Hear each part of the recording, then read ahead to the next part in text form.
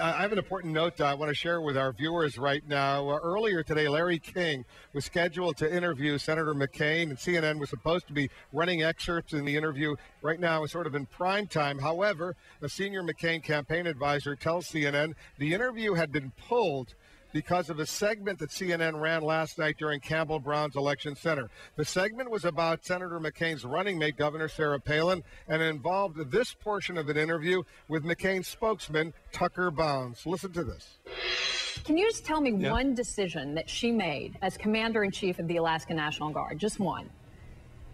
Yeah, she has made any decision she has made as the commander of the National Guard that's deployed overseas is more of a decision than Barack Obama has been making as he's been running for president for the last 2 years. Give me an example of one of those decisions. I'm just curious. Just one decision she made in her capacity as Commander-in-Chief of the National Guard.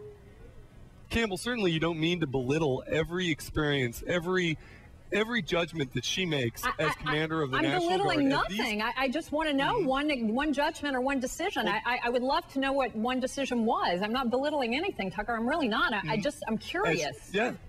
As she makes a decision as to how to equip, how to command the National Guard in Alaska, that is Tucker, more those are the experience and Pentagon's more of a decisions. judgment That's than General Barack Obama is making on the campaign trail. That's my only argument. No governor. Pardon me? No governor makes decisions about how to equip or deploy the National Guard. That, when they go to Iraq, those decisions, as you well know, are made by the Pentagon. Campbell, on a factual basis, they certainly do. In Alaska, if you have any sort of emergency as things are happening in your state, the National Guard is under the command of the governor. That is more of a command role than Barack Obama has ever had. I would argue that on our ticket, John McCain and Governor Palin, between the two of them, have far more command experience in the military than either of the candidates on the Democratic side. And I do want to argue that this is about the top of the ticket. Ultimately, when people go into the ballot box and decide between Barack Obama and John McCain, they're going to decide between John McCain's record of reforming Washington and Barack Obama's rhetoric on the campaign trail. Doesn't have a lot of experience, certainly has no military experience, no command military experience, which both of our candidates have. That's an important distinction. I think voters will make the right call in November. All right, Tucker, I'm gonna just give it to you, baby. We'll end it there, but I appreciate you coming on and taking the time to have this debate. I think it's important. People, don't know a lot about her, and they want to understand her qualifications as much as possible. We're not beating you up here. We're not trying to. We're just trying to educate ourselves and educate our viewers. So I really do appreciate your time, and thank you for coming on.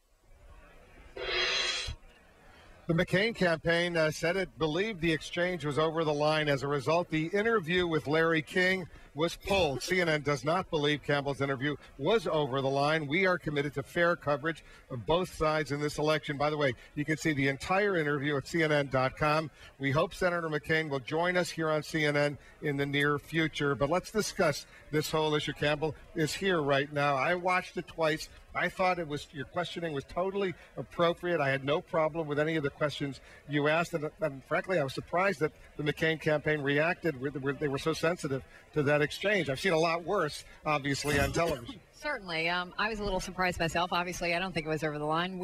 That was a shortened version of a much longer exchange. We've been going back and forth over this issue, which was ultimately about her experience. I think Senator McCain very legitimately made experience a huge issue in this campaign.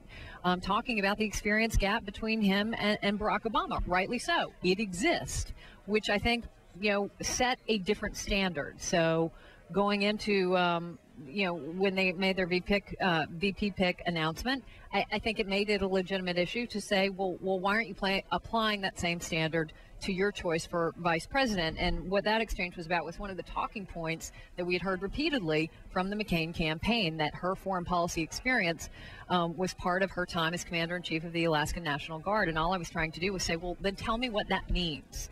What does that mean? Did she make a decision? Did she pass judgment on something? Did she do something in that capacity? The obvious answer to that is, well, yes, she deployed it on such and such a date, but there was not that answer. Ask for that VP talk all the time. I tell you, I still can't answer that question until somebody answers for me. What is it exactly that the VP does every day?